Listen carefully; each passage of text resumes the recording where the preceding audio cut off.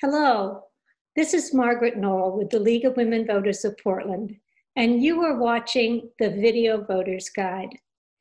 Along with the MetroEast Community Media, we are here today with candidates who are running in the May 2020 primary election. With me is Tom Harrison, running for U.S. House of Representatives, Oregon's 3rd District. Welcome, Tom. Thank you. Could you please tell us a little about yourself and why you are running? Sure. That's pretty easy, actually. It started a couple of years ago. I had no particular ambition for political office, but I've been politically active for a long time. And I've a definite set of beliefs, which I would call principled conservative beliefs. I was annoyed to find there was no running against Earl Blumenauer in the 2018 cycle. So I mounted a write-in campaign beginning on the 3rd of May, and I won the nomination for the Republican Party because nobody had run. Nobody chose to stand up. Earl has such a long history, and the district has favored him for a lot of years. But I don't like what he does. I don't like his stances, and I don't like the fact that he has left so much poverty in Portland and not done enough to address it. So I ran. I fared reasonably well in the general election, but it's not enough, so I'm running again. My background is a life in the sciences. I have been running a business for the last 40 years. And Earl, on the other hand, has spent virtually his entire life in politics. I am of the belief that life in politics should be short, not long. And it should be accompanied with an extensive amount of time spent dealing with things that everybody else has to deal with every day. So that's why I'm running. How do you think Congress can best address the current pandemic and its economic consequences? Well, first thing is, keep it clean. Right now, there is so much muddying of the waters in Congress with trying to add all of the favorite projects into bills that are designed to simply sustain workers. I have a problem in general with the intervention in the economy. And that is because of the idea of a constitutional taking. When government says you got to stop working, that's a taking from people. And constitutionally, the idea of eminent domain, where you take property for government use, you have to compensate for that. So there's this idea of compensation. But one emergency is breeding another. So the least we can do is try to keep it as clean as possible. No pet projects, just deal with the issue at hand. As it is, that's a danger to the Constitution, but clearly it's an emergency, and clearly we're not going to walk through it with our hands off. So Congress needs to do it better than it's doing it by keeping all the rest of the politics out of it. Let's see, the current pandemic has exposed problems with America's healthcare system. Hospitals are struggling and losing money, and some patients are facing bills that they can't afford to pay. Do you think the healthcare system needs to be changed, and what changes, if any, would you suggest? Well, now's not the right time to make such a decision anyway, in the middle of a crisis event. But quite frankly, I think the American healthcare system has shown itself to be outstanding in this episode. It's doctors and nurses, frontline workers are all hands on deck. That's not a problem with American healthcare. That's a positive thing.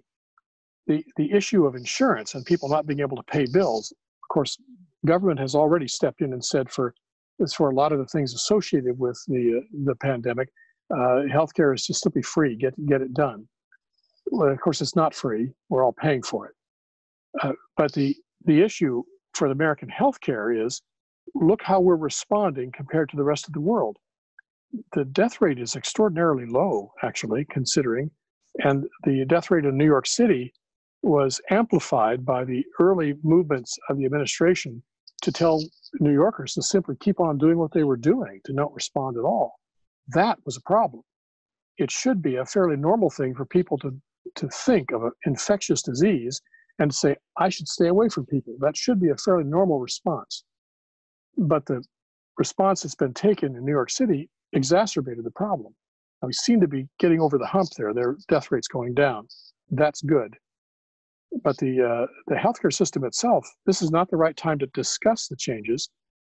But as it is, better to have people have more liberty to choose the healthcare plan that they want and the coverage they want, rather than operate on compulsion, which always generates a pushback from the system, because the system cannot afford to pay everyone perfect healthcare. It will never happen. So, but now's not the time to talk about it. The time to talk about it is in the, if you pardon the expression, the post-mortem of this emergency.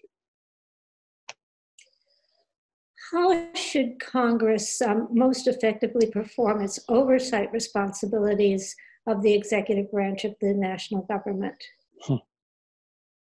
Well, that'd be nice if we could keep politics out of it and keep it as an action involving direct criminal accusations, perhaps, or in the circumstance of allocating of funds. It should be done according to the committees that are involved in that. So oversight is to be done to observe that the president and the administration is doing its best to navigate the laws that are established, because that's their job, is to enforce the law. So executive branch oversight should be that Congress now, with having passed laws and laws being on the books, sees to it that those laws are followed. That's the significant part. And what I've seen over this last year, the last couple of years, is an absolute disaster in that regard. It's not about that. It's about finding any political means possible to eliminate the president. I don't find that helpful at all. Do you favor or oppose the abolition of the Electoral College, and why? Oh, that's pretty easy. The Electoral College is designed to manage the idea that we're not a full democracy. There's a certain amount of tyranny in a democracy. It's a mob tyranny, but it is nevertheless a form of tyranny. The old expression, cliche, is democracy is like 3 wolves and 2 sheep voting on dinner. That's the obvious result is obvious to anyone. If you look at our country, we have a lot of different people with different ideas of how they should be able to live. We're not all the same. We shouldn't all have to be the same, nor should we be governed in a manner that doesn't allow for the separation between areas. Rural states are going to vote differently than the urban states. That's normal, and it should be something which is managed by the system. The Electoral College does that fairly effectively. It doesn't allow the rural states that are lightly populated to be completely ignored in the electoral process. And this is only electing the president, mind you. It doesn't affect the electing of representatives. States do that by themselves already and do it just fine. So we're only talking about the presidency here, but the presidency has to manage both the idea of representing the people as well as managing this United States that we have. So they have to touch both, which is why the Electoral College is heavily centered on population and also provides a distinction so that the states aren't forgotten in the middle of all that. So I'm very much for it. Okay, well, thank you. This has been the Video Voters Guide. Thank you for watching. The primary election is on Tuesday, May 19th. Please be sure to inform yourself about the candidates and ballot measures and exercise your right to vote.